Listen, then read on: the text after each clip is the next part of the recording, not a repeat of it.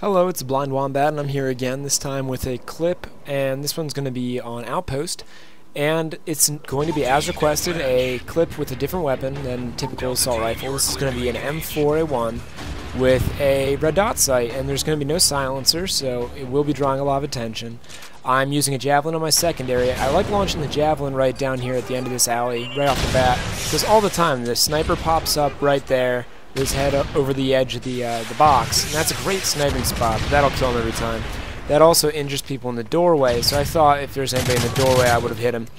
The sniper that always pops his head up there, I got him real quick, but I did not notice the guy hiding in the dark there. The Yet Assassin, he was doing a good job of waiting, biding his time, and hopefully he'll get his comeuppance here, but I see right now he just got gunned down, and that guy got sniped. So I know there's a sniper. I jumped and dropped so that the sniper doesn't get me, and coincidentally it turns into a drop shot on the guy who ran around the corner. So I'm going to push up here, and my tactic here is they're going to be spawning out in the open over there, is my belief. And I think they're going to rush the bunker since they know we're over here. And I know that guy just ran out there and got greased. On my minimap, I see that guy's lying down in the corner over there. So I lie down myself right here. I think he's going to press forward. I think he's going to try and come around the corner and get me. But a lot of times, this turns into a waiting game. And I started waiting second, so I figure he's going to get up pretty soon. But judging by the amount of kills he's getting, and every kill they get waiting in their camping spot is going to encourage them to wait longer, he's probably not going to get up first. So this kind of just turns into waiting until his teammates feel comfortable enough to run past him into this spot. Because a lot of times, and it's all about having your gun up.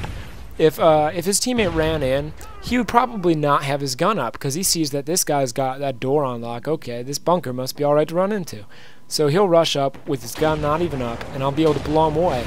And teammates that hang around corners, they know enemies to be around, really screw over their other teammates quite often in that very manner. They assume that the area's locked down. It's not locked down.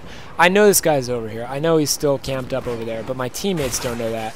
That's why that teammate just got killed. So I rush around the corner, presumably while he's reloading, because the moment after a teammate of yours rushes out and gets killed, that's actually the safest time to rush out yourself and try and get the kill. Because you know they're going to be reloading. It's almost instinctive. Look at that. I reload every single time I'm done shooting. For a half second, I reload. I'm trying to get the long shot there. It's greedy, but I'm trying to go for it anyway. I'm using Scavenger Assassin and Dead Silence, I believe, in this class. That grenade almost takes me out. And it's a little bit of a different setup where I don't have Marksman set as my secondary, as my second specialist slot. I've got Stalker set. You don't even need to use Marksman because I'm not going to be long-shotting a lot of people. Or this is the thinking. I'm not going to be long-shotting a lot of people because I don't have a silencer on my weapon. I'm going to be drawing a lot of attention myself. So I don't have to really go hunting that far for people. Right there you'll notice I whiffed on shooting a bunch of headshots. And it's that damn Stinger missile. The stupid Stinger missile pops out over their head. And whenever things get muggy, or I think I'm going to shoot second and I don't really think I'd win a straight-up gunfight, I'll shoot for the head. And if I'm shooting for his head, I shoot, the highest moving part of his body, which unfortunately with people with Stingers is not their head, it's actually the Stinger. So it threw me off, and I whiffed by hitting his Stinger a couple times. I'm going to shoot my Javelin up into that's a big hot spot on this map, going right into the bunker, especially because people like the head glitch right around that corner. That guy saw me, I knew he'd be coming, but thankfully I'm able to put him down real quick, and that gives me my all perks. All perks is just it feels like cheating. It's the greatest thing in the world. My sniping videos are the only videos I've posted so far where I'm not using Specialist, but I definitely will be putting up more videos on how I effectively use other kill streaks. I'm going to try and get as many of the tips and tricks as I have out there. Right now, these walls, clearly permeable, I can shoot directly through them. I didn't utilize that well on that guy, but the guy before him I shot a last stand, shot him right through the wall. And you should definitely, a lot of people do this, they'll snipe, they'll get a hit marker, and then after they get their hit marker, they'll stop shooting at the guy because he tucks behind a wall. A lot of times that wall is sheer. Shoot right through the wall. If you predict they're going to be tucking around that corner, or they're going to be going directly to the corner, and that wall on that corner is something you can shoot through, put another round there, dude. What is it to you? One bullet? Have you run out of bullets in your sniper lately? I doubt it, right? So go ahead, take a shot. Alright, so this is a cleared out bunker. The bunker is one of the most vicious places to camp.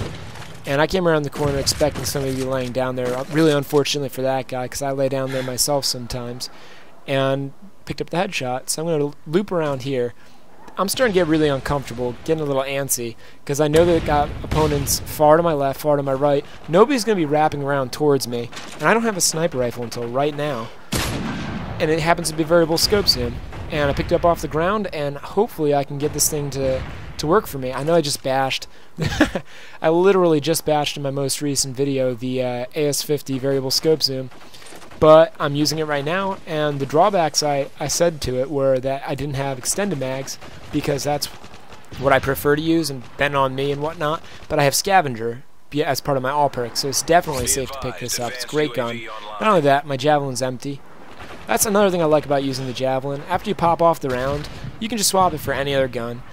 Granted, using this sniper actually slowed me down, my movement speed, dramatically, but it's definitely an even trade for a powerful sniper rifle as a secondary. It's like having overkill, except for with every single other perk to go with it. Actually, as a matter of fact, I think I already have overkill through my all perks.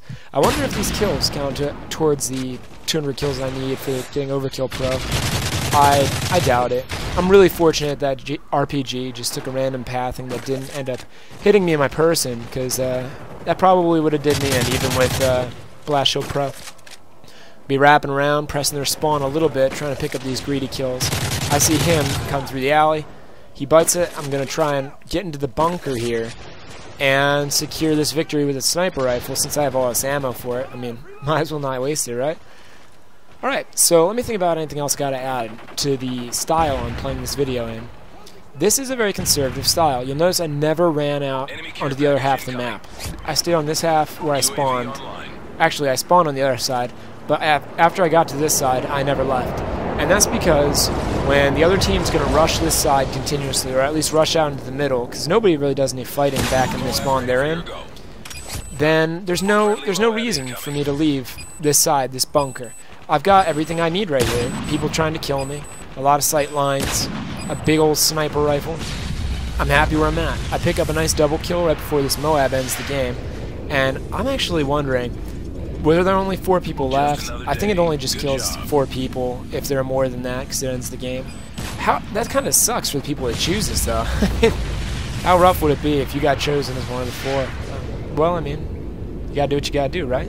Well, thank you for watching, and the next video is going to be less commentary, more about me. Thumbs up if you liked it. See you and have a good day.